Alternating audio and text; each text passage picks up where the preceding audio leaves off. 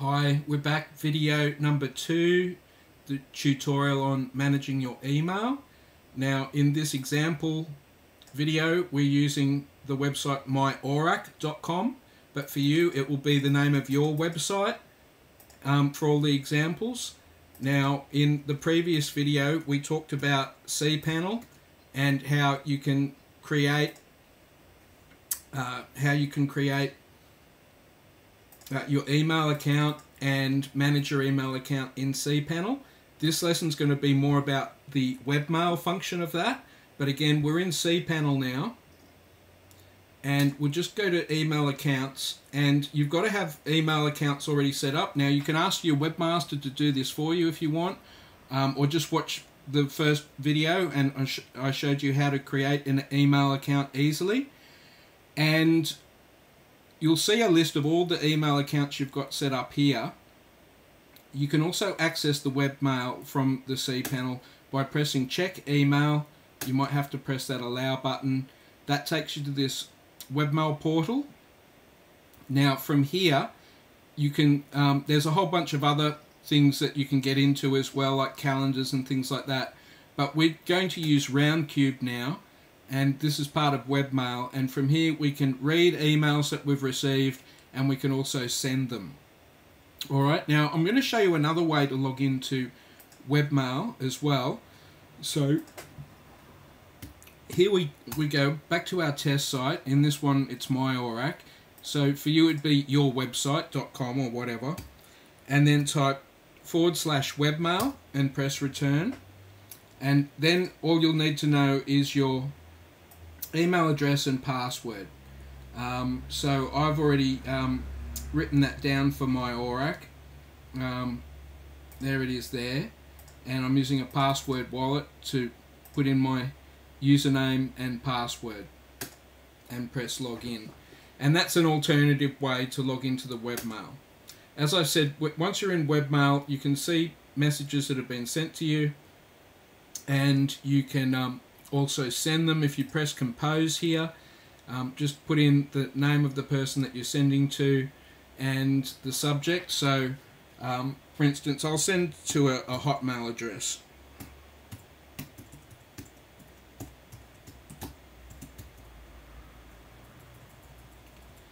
So I'll send a first test message here, say test message Friday, and you can put in a message here if you want to test it, and attach files. Now you can drag and drop files here. Let's see if I can find a test file to drag and drop. There's a picture of a car, so I'll just drag and drop.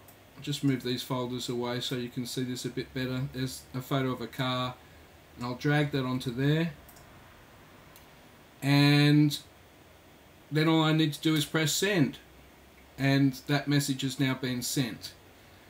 Alright, now you've got your contacts up here, and it's a good idea to add people's names and emails to your contacts list, and you can sync this up with your computer as well. I'll show you that in future videos, but here's where you have a list of all the contacts and their email addresses so that you can easily send them emails. You've got a calendar there as well, and other settings and things. We're going to get more into the settings soon.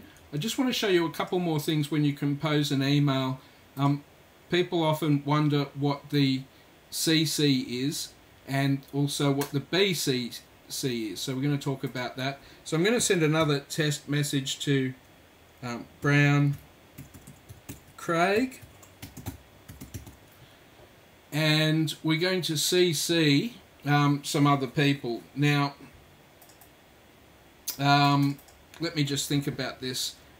I'll just put this video on pause while I set up the next part for you. Alright, so I've put in a CC address and also a BCC address and a subject testing the CC and BCC, and I'll send this out. I'll drop in another attachment, photo of a car, and type in hello, and we will press send and send that one. Alright, now while that's sending, we'll just have a look. Now we've only got one email in our inbox at the moment. Let's just have a look at that. And these are the settings that we'll use. I don't want to confuse you too much, but if you want to connect your email to your computer or to Gmail or Outlook or what have you, you'll just need these settings plus your password. But let's not get too much into that. That'll be in a future video, but that's all just explaining if you see that in your inbox. Let's go and check our other email now.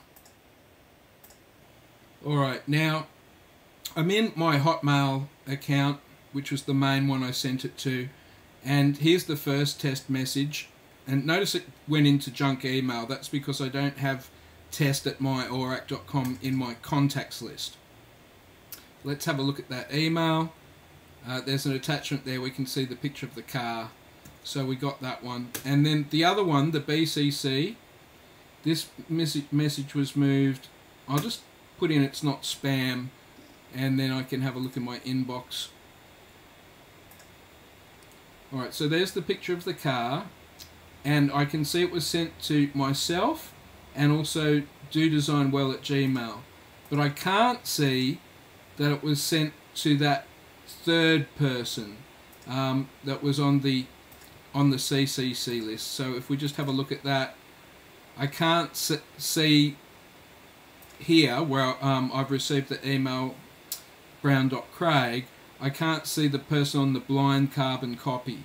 Alright, and if we were to look at the blind carbon copy one too, they wouldn't be able to see these people on the list as well. So CCing is good. Basically, carbon copy is good if you want to include everyone on a list and everyone knows each other. But BCC, blind carbon copy, this is very useful if you're setting out to lists of people that don't know each other and they want to keep their privacy because they don't want to be on a list with all these emails they've never seen before. That's how spam happens. And so BCC is quite an important feature for you and everyone that you communicate with on email to protect everyone from getting spammed too much. Alright, so that's why that's there. Just back in Hotmail, just respond to that one from my Hotmail address, and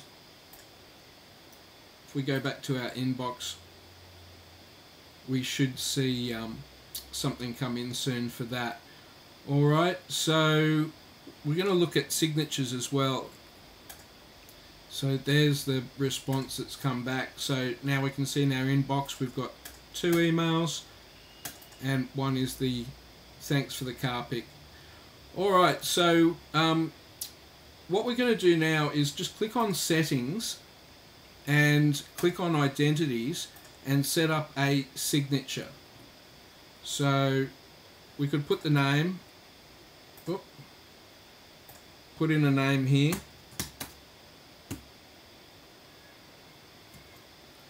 display name, there you can put in the organisation, as well as a reply to email. If it's different to that, I don't see why you would ever do that, but you might have no reply for whatever reason, but generally that would be the same. And the signature, so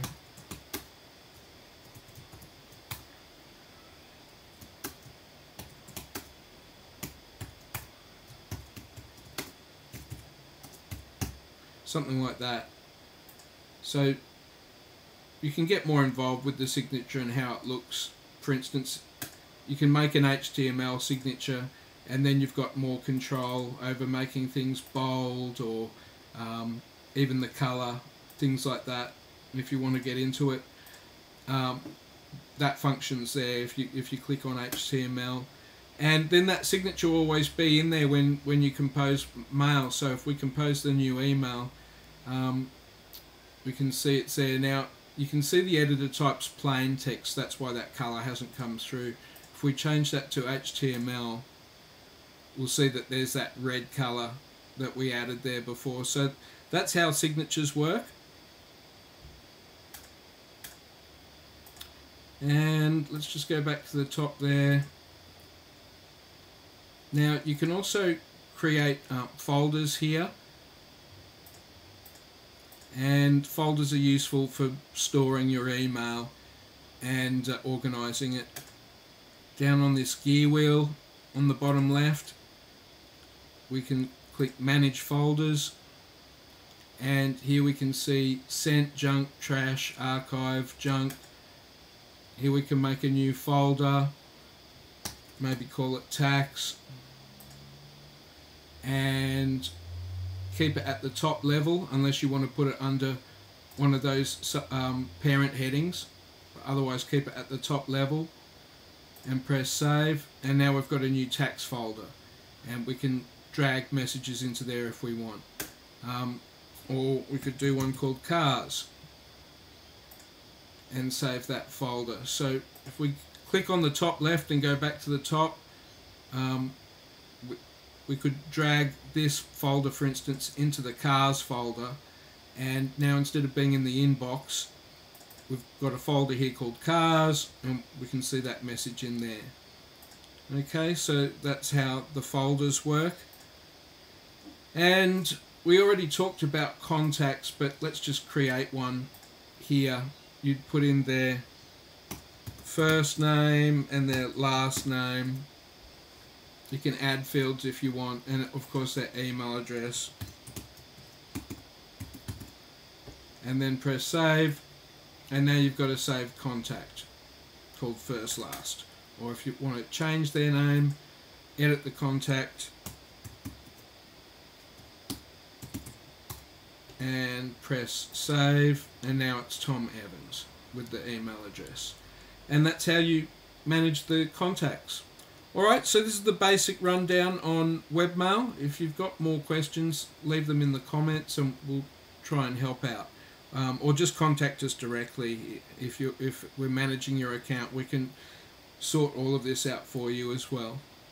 Thanks for watching, and lesson 3 coming up, how to use email clients to send and receive. So we'll be connecting this email account. At the moment we're using webmail to access your email and showing you how all of that works, and the way it connects, just on a technical level, it's IMAP rather than POP, which means when you delete something, it's gone for good, in terms of if you delete any of your emails. So in future videos we're going to discuss backing up or connecting an account to your computer email client and backing up your emails locally. Anyway, that's in the videos to come. Thanks for watching. Bye.